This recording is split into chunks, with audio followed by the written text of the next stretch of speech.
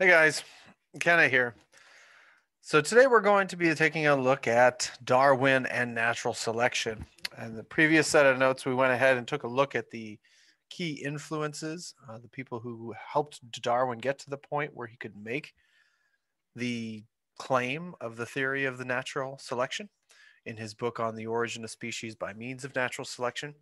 And today we're going to actually look at the theory itself and try and better understand what it entails and what the implications are from that theory. So let's go ahead and start in with our essential questions.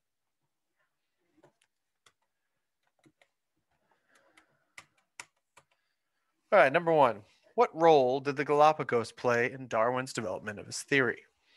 Now, hopefully, you have learned at some point that Darwin was on this boat called the HMS Beagle, and he took it around the world. And during that time, he saw things all over the planet and was surprised by just how perfectly they matched the environment that they were in. Okay. No place was this more impressive to him than on the Galapagos Islands, where he saw unique species that existed in the Galapagos that weren't on the mainland, even though it was close by, relatively speaking. So, what led to that, and how do we go ahead and understand the impact of his observations in terms of what we now know to be his theory of natural selection? Number two, how are natural selection and artificial selection similar and different from each other? Now, we've talked a little bit about artificial selection, even if we didn't give it that name already. When we were talking about humans intervening and selecting the traits of species like dogs, horses, etc., this is artificial selection. We are picking the traits that get passed on to the next generation by picking which individuals get to breed. How did this influence Darwin coming up with his theory of natural selection? And who does the picking there? Number three, what are the three key pieces of Darwin's theory of natural selection and how do they work? So there are three key parts that we're going to investigate today as we start trying to understand how natural selection functions. And then number four, can you identify three lines of evidence in support of evolution?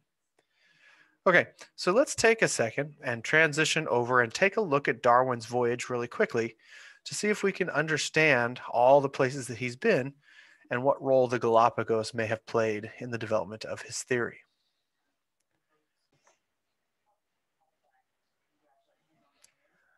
So Darwin knew about the work of the previous people we discussed, everybody from Lamarck's theory to Hutton and Lyell, to the work of people like Thomas Malthus and Carl Linnaeus.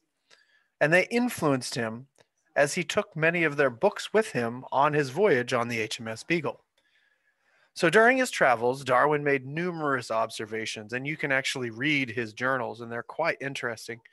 In fact, the book Voyage on the HMS Beagle is far more interesting to read than actually On the Origin of Species by Means of Natural Selection. But it wasn't as impactful. It was more of a journal of his naturalist observations, and there weren't any theories or predictions or scientific conjecture that were included in the actual original book. It wasn't until we get to all the evidence that he amassed over 20 years that we get to the origin of species. Now, if you take a look from this map, you can see that he left from the British Isles, traveled across the Atlantic to South America, around the Cape Horn of South America, and then up to the Galapagos Islands before crossing the Pacific over to New Zealand, to Australia, to some islands across the Indian Ocean, the Cape of Good Hope in Africa, back to South America, and then back up to the British Isles again. So he did circumnavigate the planet, but it was a long voyage and he saw many things in that time. But again, the Galapagos were probably the biggest influence on his understanding of the world around him. He was intrigued by the fact that so many different plants and animals seemed perfectly suited for whatever environment they inhabited. But he was puzzled by the fact that why did certain species live one area but not in another? Even if they were very similar in terms of their rainfall and temperature range, it was often a different species in a different place, equally suited to that environment, but it wasn't always the same species. As Darwin went on his journey, he also began to realize that both living organisms and fossils were key to understanding the natural world because you got to see what was there before, not just what was there now. And connecting the dots between these two helped to paint a picture of what had changed in that particular location over time. Some of these fossils ended up being very similar to things that were currently around, others did not. And so, what happened to those species that weren't there anymore, that there was evidence that they were at one time? And so, this is what Darwin was heavily thinking about. If you think about the work of Hutton and Lyell, he knows that the Earth is an old place, that there have been all these changes in terms of movement of tectonic plates. You start looking at earthquakes and volcanic activity impacting the structure of the Earth. Well, probably the most influential of all of these was the Galapagos Islands. And these are a collection of islands off the west coast of South America. Okay? He looked at several different species, and he's probably most famous for his birds when you start looking at the finches, but the land tortoises were another big species that he investigated. They had different shell patterns depending on which island they were from. He observed that the characteristics of many of the animals, not just the tortoises and the finches, varied noticeably among the different islands of the Galapagos. Something was special about the particular species that lived on each island. So let's start by taking a look at the tortoises. If you look at these drawings of the different tortoises on the different islands, you can see that the shapes of their shells and the patterns of the carapace are slightly different. These variations are specific to each individual island, whether it's Pinta Island, Hood Island, or Isabella Island that you can see here in the drawing. Likewise, Darwin took many sketches of the finches, and we saw the same sort of thing. Various different sizes, shapes, colors, especially with respect to things like beak size, depending on which particular island you were dealing with. Well, after 10 years of compiling data and ideas, it was his colleague's paper on evolution, Alfred Russel Wallace, that really pushed Darwin to complete and publish his own work. In 1859, Darwin published the results of his studies in a sensational book on the origin of species by means of natural selection. And this detailed his theory of natural selection. Like I said, you can go out and buy a copy and read it, but in many respects, it's not actually that exciting a read unless you're really interested in the scientific concepts that Darwin put forth.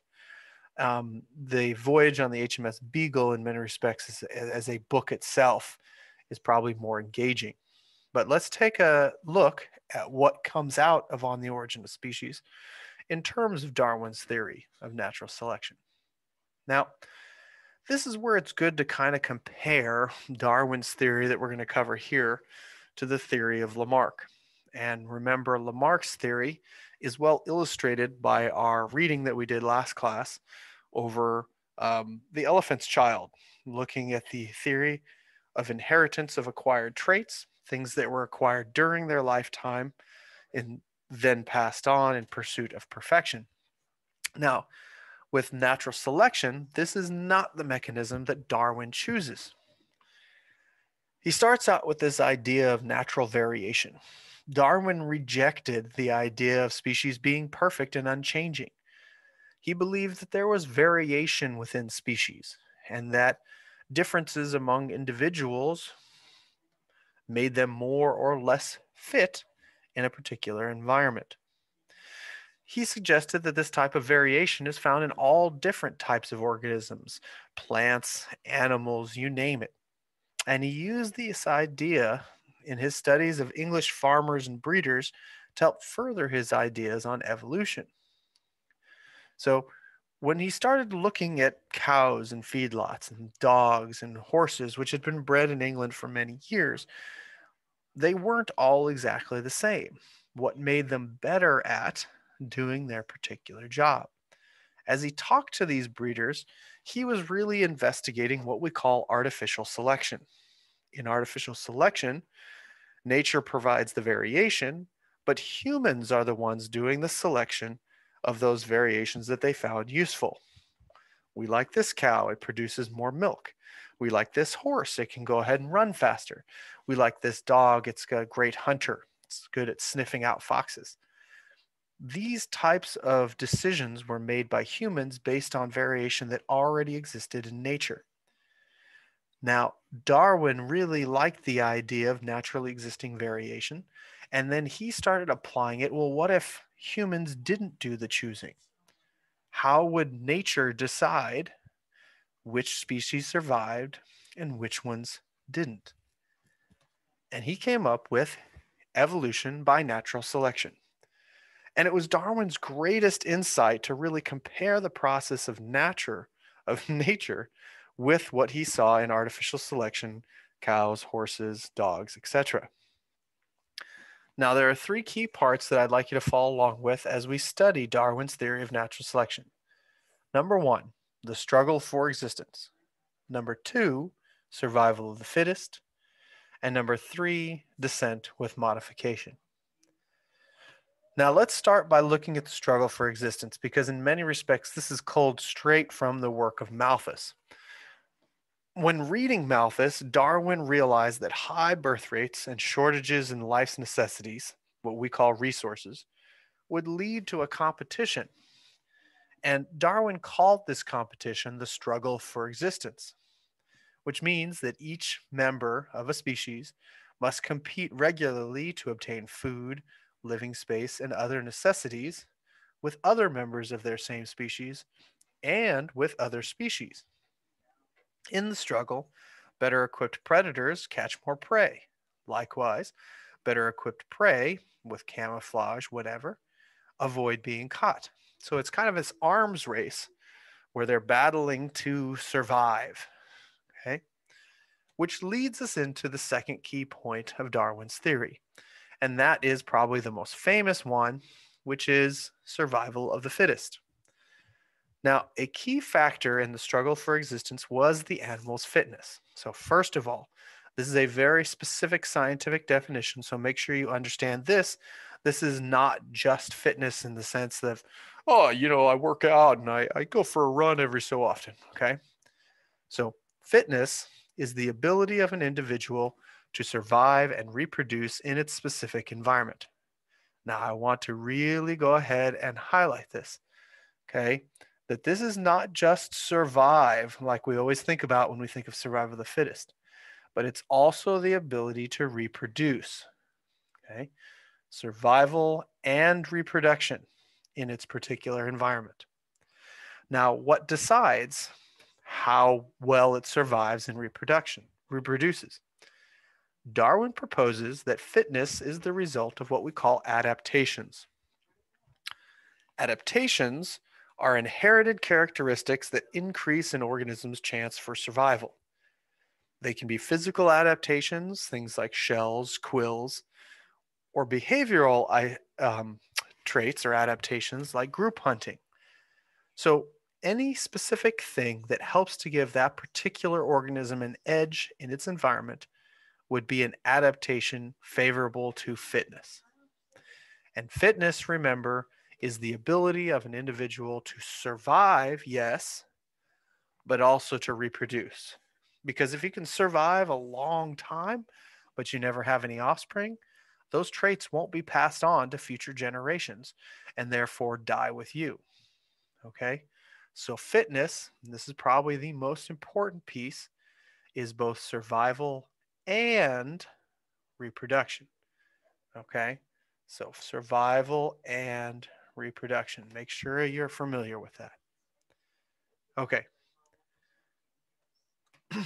Now, because every individual differs from every other member of its species, every individual has unique advantages and disadvantages that separate them from the other members of their species.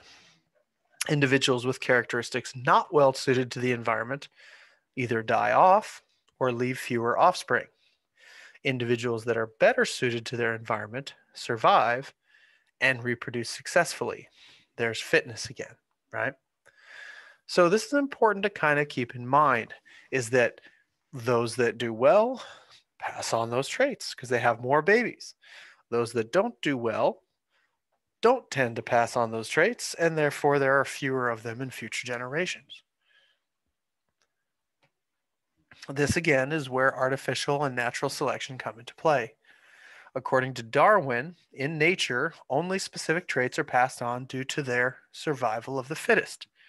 So in nature, a trait is beneficial because it helps you to survive and is more likely to be passed on. It's not picked by anybody because they like it.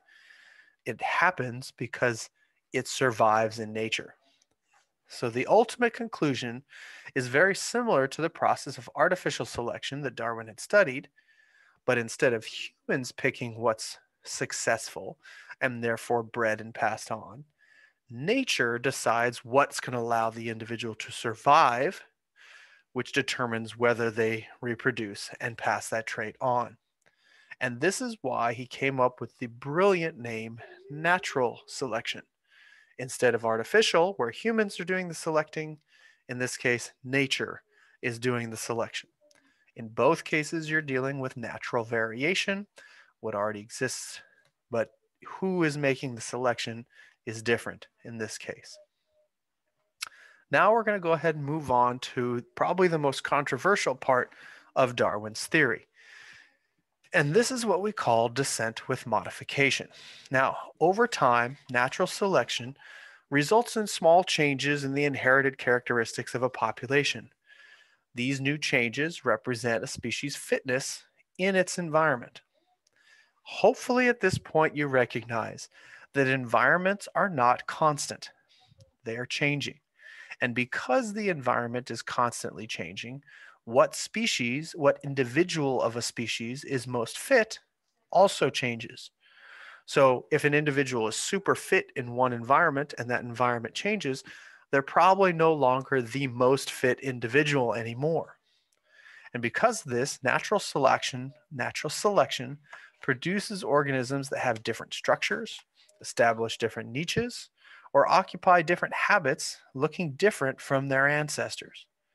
So each living species then has descended with changes from other species over time. And this is a process Darwin calls descent with modification. Now, at first glance, that may not seem very controversial, but what does this imply? And what was the big concern that so many people had with Darwin's theory? What comes up is what's called common descent. And here we get into kind of the sticky part that some people don't really like. Descent with modification suggests that all living organisms are related to one another, all of them. If you go back far enough in terms of evolution, they all share a common ancestor.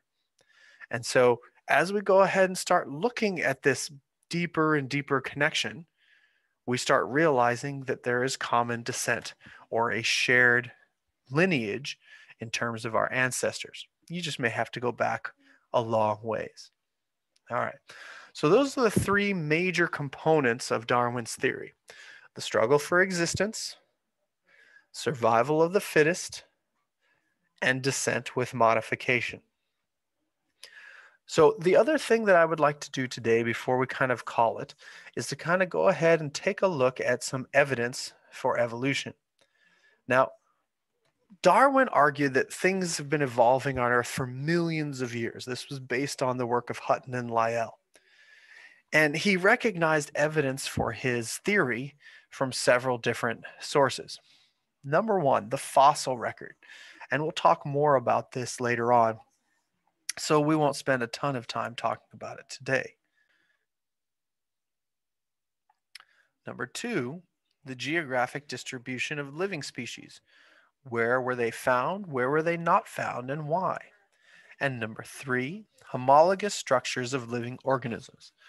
Remember that prefix homo means same, so homologous means the same structures. And lastly, number four, similarities in early development. What we're looking at here is embryology and early development prior to birth. So either in the egg or inside the womb as the offspring is developing. Okay, So here's our evidence for evolution again. This includes the fossil record, geographic distribution of living species, homologous body structures, and similarities in early development. Okay. So the fossil record is looking at the physical remains of dead organisms, seeing where you can kind of watch the pieces transform over time as we go from one ancestral species to various different present day species. Number two, geographic distribution of living things. Um, when we start looking at where things live today and why they don't live other places, you can only have species that are similar to something that currently lives or used to live in a particular area. If an ancestor didn't live in a particular area, it couldn't have evolved into the species that we see today. So you only see things that were related to ancestors from a particular area. Number three, homologous body structures. Because the physical structures that make up organisms are so similar in many cases, it makes sense that they would have a shared structure in terms of their genome. So the DNA could be similar between those two different organisms. And some of that is very true when we start looking at the last one as well. Number four, similarities in early development. As we start looking at the process of the embryo developing into the new organism, the process is very similar across many, many different species, and as such suggests that there are some shared genes that would make them likely to have a shared ancestry. Let's go ahead and start with geographic distribution of species. As I mentioned, we'll go ahead and look at fossil record later on. All right. In this particular map, what you're looking at is 4 different species that are located across the Americas. Okay. All of them are in the rodent family, but you'll notice that only specific species live in North versus South America. Even though in some of these regions you have very similar climatic conditions, you'll notice that the beaver does not necessarily live in the same place as the coypu or the capybara. Okay. The capybara is by far the largest of these 4 that you see here. And you'll notice that it doesn't have the same adaptations. The tails of the beaver and the capybara are different than what you would see with, say, the muskrat or the coypu. Okay. But you can see also too similarities in the structures of all 4 of these organisms, and you can see how variations might lead from one to the other. And we'll see time-wise where we're at if we can go ahead and kind of think about what kind of transitional species you would be looking for in terms of the fossil record. All right, so the next one is homologous body structures. And the big thing to look at is the bones, especially in something like the arms when we go ahead and start taking a look here. Okay. If we take a look, you've got one bone, two bones, many bones, digits. One bone, two bones, many bones, digits. One bone, two bones, many bones, digits. One bone, two bones, many bones, digits. Okay. So what we start realizing is that there's a lot of similarities between these different species, and you can find the precursors to these bones here in even a typical primitive fish, like an early bony fish. One bone, two bones, many bones, digits. All right. Now let's move on to another illustration of the same basic concept. Okay. All right. So if we take a look here, this is humans, lizard, cat, whale, bat, frog, and bird. You know, some species more closely related to others. But again, here's your humerus. There's one bone, ulna, radius, two bones, carpals, many bones, and digits, 1, 2, 3, 4, 5. Lizard, 1, 2, many, 5. 1, 2, many, 5. Even a whale, 1, 2, many, 5. Bats, 1, 2, many, 5. Okay. Frog, 1, 2, many, 5. Bird, 1, 2, many, Now, you don't have 5 here, but if you take a look at them, it could make sense that they fused. You have 1, 2, this could easily be 2, 2, 3, and then 4, 5 down here. They're fused together. If you've ever seen somebody who has syndactyly with fused digits that we talked about before, that could look very similar to what we see here. So there are a lot of similarities, and we're not all just looking at mammals with like human, cat, whale, but you have a lizard in here, you have a frog in here, so reptiles, amphibians, and avians, similar bone structure. Now let's take a look at early development in terms of the embryo. So if you take a look at these here, we have the lizard, tortoise, pig, and human. And when we go ahead and take a look at this, this is early. So we're looking at early development. And when you get to the last stage, yeah, they can look quite different. But when you look at these early stages, you can see the development of a tail. You've got your early arm buds, your eyeball, and the structures will actually look surprisingly similar. When you start seeing development continue onward, you see the little leg buds, arm buds, okay, very similar. Tails are still there, although shrinking, less so here in the lizard, but the others are definitely seeing the tail shrink. And then by the time you get to the end stage, you'll notice that there are obviously differences. But the fact that they are so similar in their early development suggests some sort of genetic relationship. Okay. If we go ahead and do another drawing, this looking at even more species, you can see fish, salamander, tortoise, chicken, pig, cow, rabbit, human. Now they're lined up in terms of how closely related they are. And so if you take a look in those early stages, quite similar. When you go ahead and look at the next stage, a little later on in development, notice we can take out the fish and salamander. The tortoise, still quite similar. All right. And then when we get to these later stages, look how similar the mammals actually look. All right. So when we start looking at the mammals, definitely can separate them out from the birds or the reptiles, amphibians, and fish. So pretty spectacular.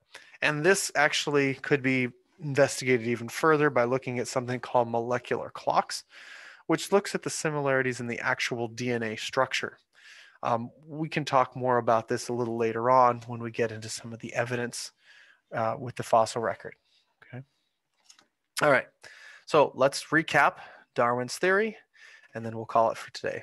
So what is Darwin's theory? Number one, individual organisms in nature differ from one another. Some of this variation is inherited. Okay, this is what we call natural variation. Number two, organisms in nature produce more offspring than can survive. That should sound very familiar from Malthus, right? And many of those that survive do not reproduce. Number three, because more organisms are produced than can survive, members of each species must compete for limited resources. This is Darwin's struggle for existence. Again, hearkening back to the work of Malthus. And number four, because each organism is unique, each has different advantages and disadvantages in the struggle for existence. This leads directly to survival of the fittest. Individuals best suited to their environment survive and reproduce most successfully. The characteristics that make them best suited to their environment are then passed on to their offspring, and individuals whose characteristics are not well suited to the environment tend to die off or leave fewer offspring. And number six, if this is occurring in terms of the genetics that are being passed on to future generations, species are going to change over time in response to changes in the environment. Over long periods of time, natural selection then causes changes in the characteristics of a species, such as size and form, and new species arise, causing other species to disappear. This is descent with modification, small, accumulating changes over time, leading to the development of new species. All right. So, struggle for existence, survival of the fittest, descent with modification. And thus, species alive today have descended with modifications from species that lived in the past. Some of them have more or less in common with their ancestral species, but we can still evaluate their similarities in terms of their homologous structures, their embryology and development, their fossils, as well as their DNA in terms of molecular clocks. Thus, all organisms on Earth are united into a single tree of life by the concept of common descent. And we will refer back to this many times later on. All right, guys, that's what I've got for today. Hope you have a great rest of your day. Take care of yourselves. Stay healthy, stay safe. I'll see you soon. Bye.